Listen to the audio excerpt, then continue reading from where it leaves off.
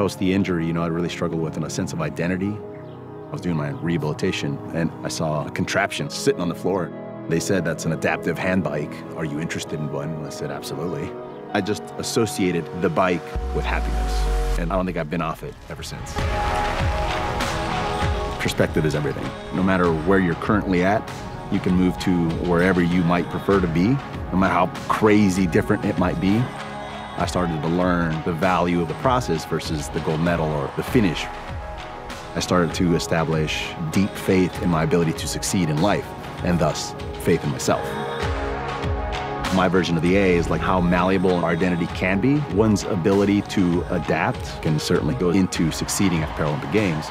Los Angeles is making great strides and seeing the opportunity of what the Paralympics could bring. In 8 years, I hope for growing that movement on the Paralympic side. That would be a really cool thing.